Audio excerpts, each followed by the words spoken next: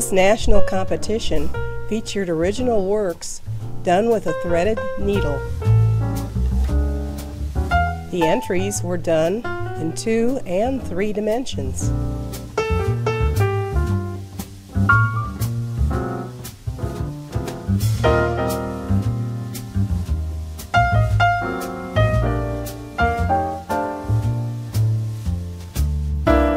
This entry was sewn to a water-soluble matrix that was later dissolved, leaving only thread.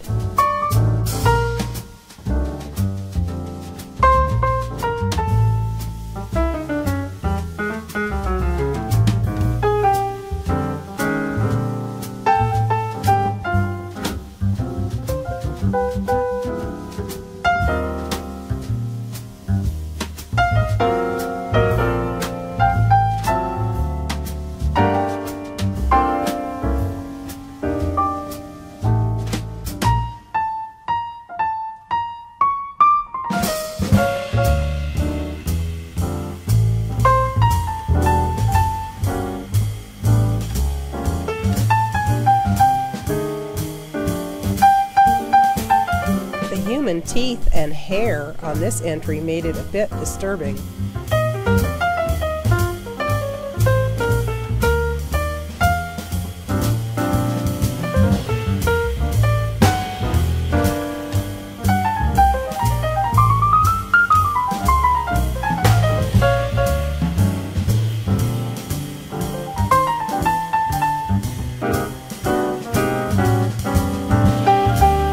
This subtle entry featured many shades of white.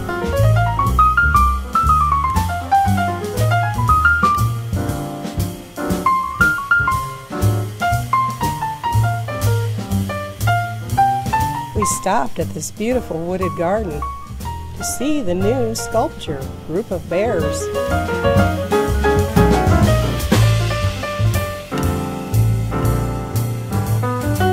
This private park is owned by a family who owns a garden center and is beautifully planted and meticulously maintained.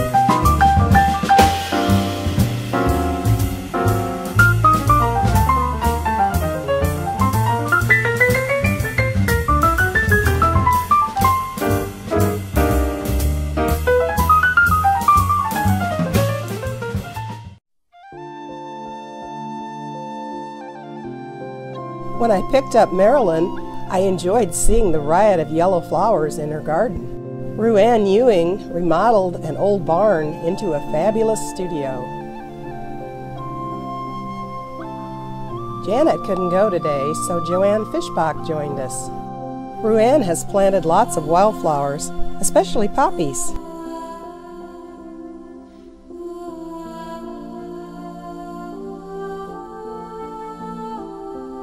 Inside, the studio was a visual feast.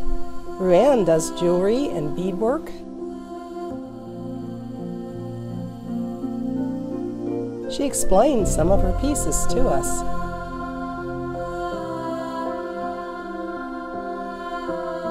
RuAnn has an extensive collection of others' artwork, and she showed us the area where she does her large metal sculptures. We drove down to the War Eagle River and got out to walk about. Knew we were looking for property, so he called us and just said, "Do you want this property?" And we were like, "Yeah." There used to be just this huge gravel bar right here, so you could just walk on the gravel bar. But this year, the floods have just been horrendous. Everything out. Yeah.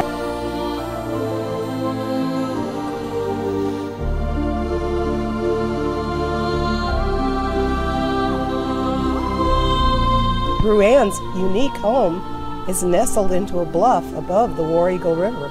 There's a hot tub outside, a small but very functional kitchen, a cozy sitting room with hand-painted cabinets, and a deck to die for out over the War Eagle River.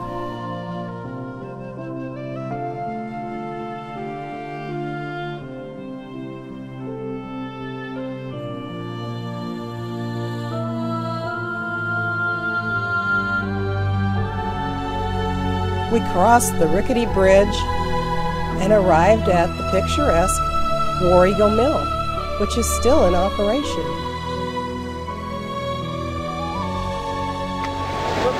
Oh, there he went. The view scared. I don't want my picture. Oh, look at the line.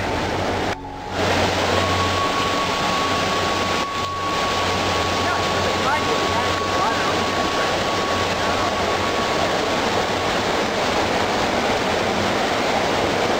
Wow. We ate at the Bean Palace restaurant on the second floor of the mill.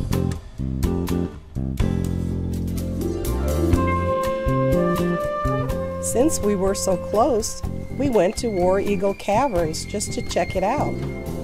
We didn't go into the cavern or do the maze, but we saw kids panning for gold and went into the gift shop.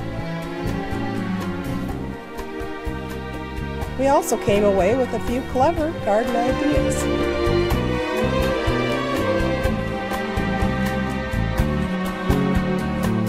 We met at Highlands Crossing, and then our first stop was Pinnacle Mall for a big sale at Dillard's. Janet was absent, so Louise Turner filled in.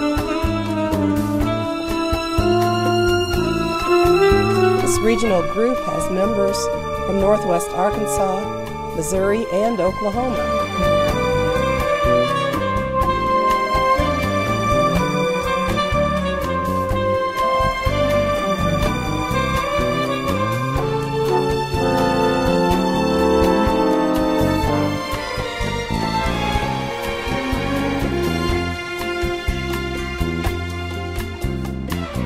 We all had the bento box lunch and enjoyed the spectacular views of the city.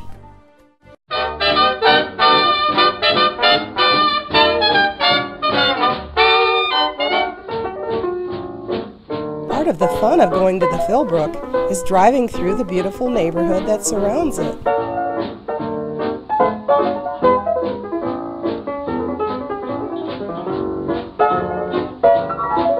The Italian Renaissance villa, originally known as Villa Philbrook, was built by Wade and Genevieve Phillips. Phillips was one of the early Oklahoma oil pioneers.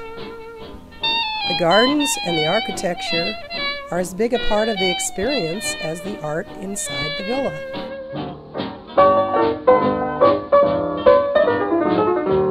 Guests are welcome to take a walking tour of the gardens and enjoy all the seasonal plantings.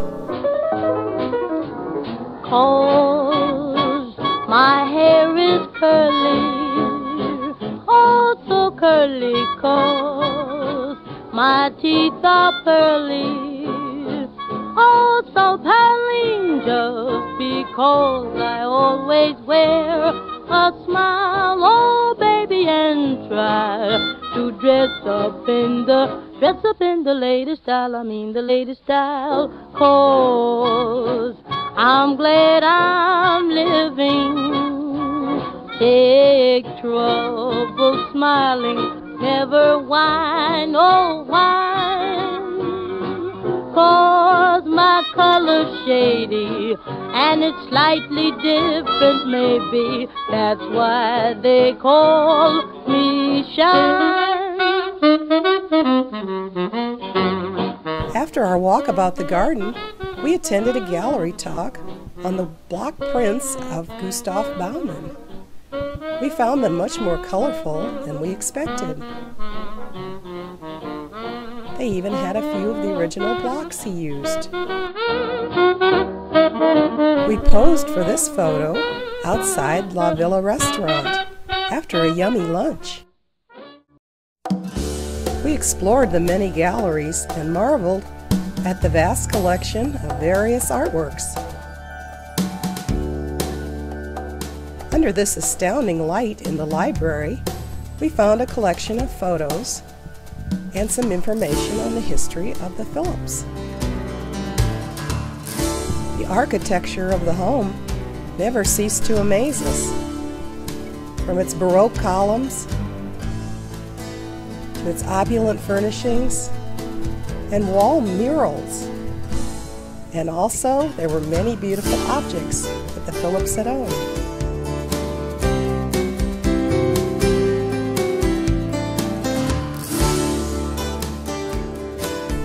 Huge fountains in the home were no longer working because of damage to the artwork the humidity would cause. We enjoyed seeing the disco floor.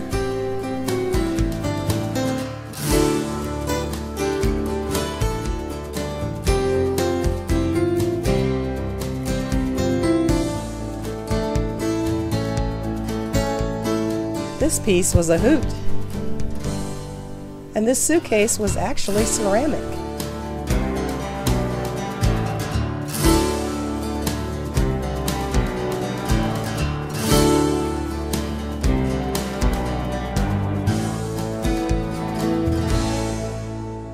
There were quite a few pieces of Native American art.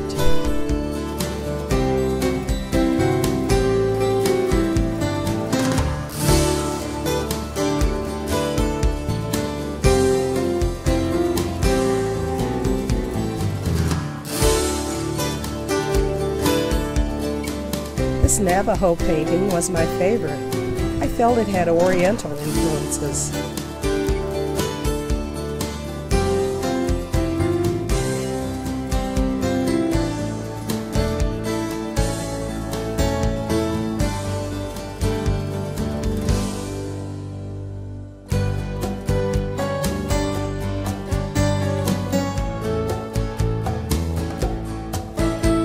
Native American art with a more modern influence.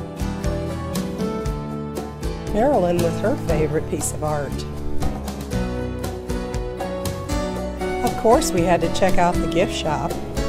They had some exquisite jewelry. The prices were exquisite too. After a short rest at our hotel, we set out for the Oklahoma stage show.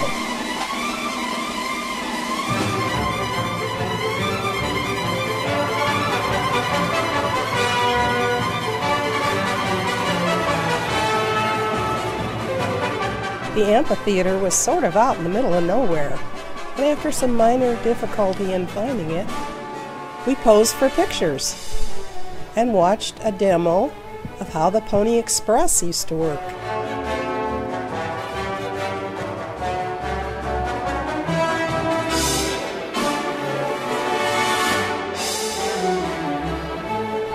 The theater was neat, with real trees and buildings on the stage.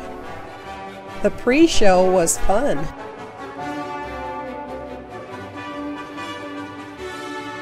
There was an Indian dancer,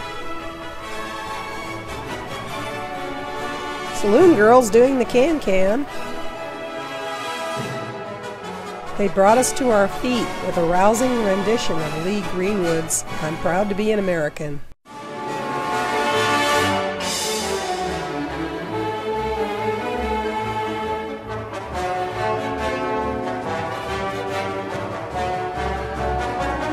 We especially enjoyed the horses that were a part of the production.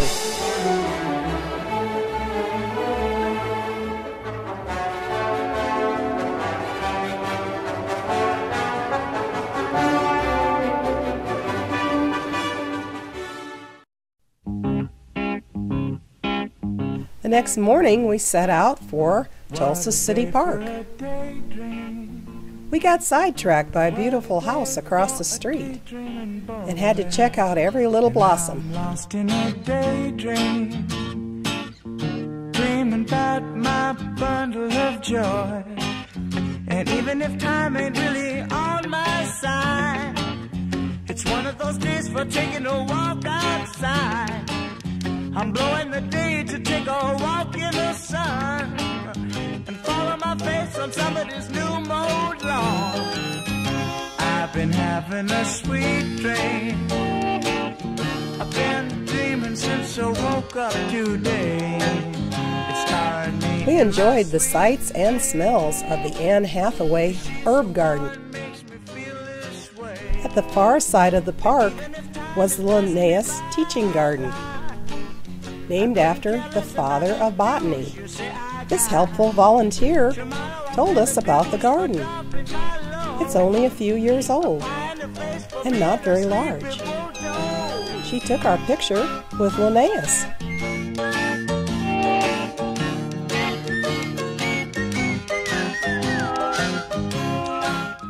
We went on into the garden and were really impressed with the beautiful plantings, the water features, and just the whole place in general. It was so well maintained, and to have so many plants blooming in August was amazing. Another volunteer gave us a complete tour of the entire place. Oh, you may be daydreaming for 1,000 years. What a day for a daydream. Custom made for a daydreaming boy. Now I'm lost in a daydream, dreaming about my bundle of joy.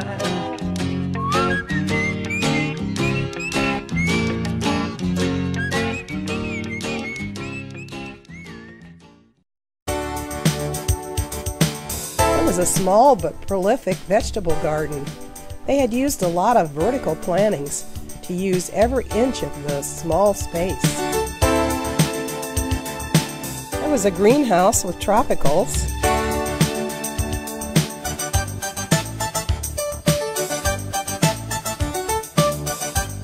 Every little nook and cranny was planted with something, like this Mexican feather grass.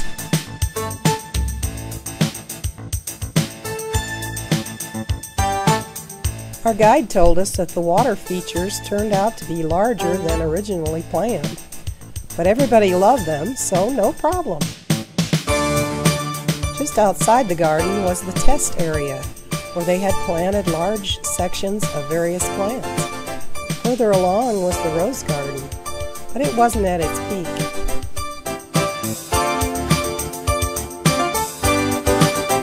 We stopped in the gift shop, of course, and then went to the Tulsa Garden Center, saw the room where the garden club meets, and toured the house.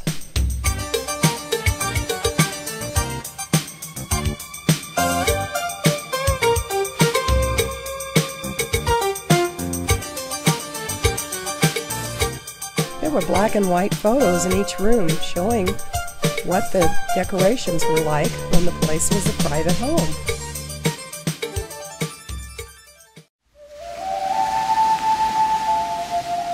It was only a short drive to the Gilcrease Museum. We marveled at the small size of Thomas Gilcrease's home, which was next door. The museum was built to house Gilcrease's vast collections. We had a good lunch in the Osage restaurant in the museum. At the end of this long sloping room was a really spectacular totem pole.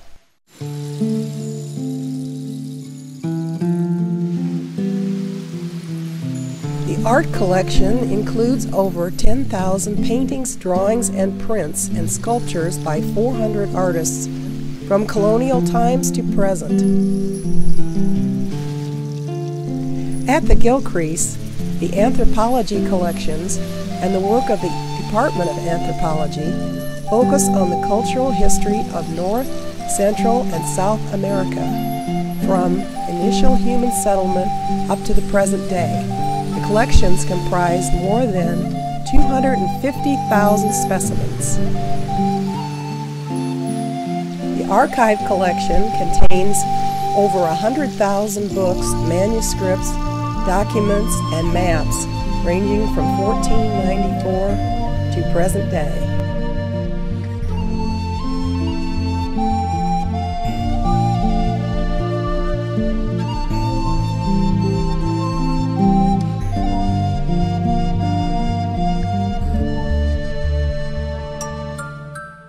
We joined a docent-led tour and were told that it would have been impossible for any one man to make all these acquisitions.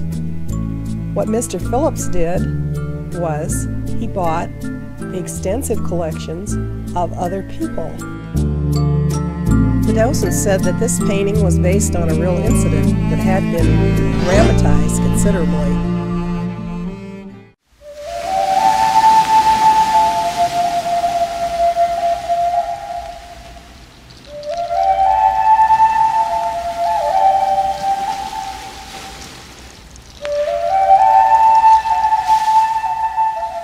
Gilcrease has gardens, but we decided to save that till next time. Hit the highway and headed back to Arkansas.